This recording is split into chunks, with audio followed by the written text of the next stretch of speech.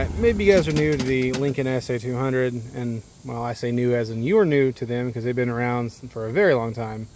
30s, 40s. This one's a 1974 model, but as you can see, it's, well, pretty nice. That washed right off. This side, pretty nice and clean. The video is about amperage settings on these. So a lot of people will say a lot of erroneous things. They'll say, oh, it's only a 200 amp machine. SA, first off, doesn't stand for anything bad. It's a shielded arc, okay? So shielded arc welding, or is arc welding or stick welding, same difference. But yeah, shielded arc 200 is 200 amps. At 200 amps, it has a 60% duty cycle. But this is not a 200 amp machine. This is a 300 amp machine. And a lot of people get them load tested, and they usually hunt around a little bit. They're not usually 100% perfect 300. There's a way to roll the rack, and you can kind of get them to burn a little hotter than that. Although I would advise against that, generally speaking, not to do that. But for anyway, these are 300 amp machines generally, or at least factory. But you do have these gears. People call these gears, right? So it starts over at first gear, which isn't really used that often, but third gear is very, very common. Most people weld in third gear, generally speaking, on these. Then we have a rheostat over here.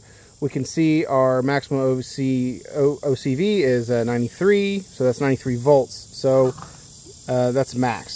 So the way this works is on max, we're going to get about 190 amps. On minimum, we're going to get about 120 in third gear.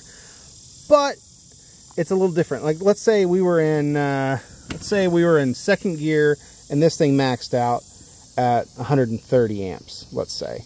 So pretty violent arc, lots of dig, let's say. Arc force dig is another way to put it. So our volts are really high, and our amps are still, let's say let's say we have it at 90. Let's say we're hitting 120 amps exactly, right?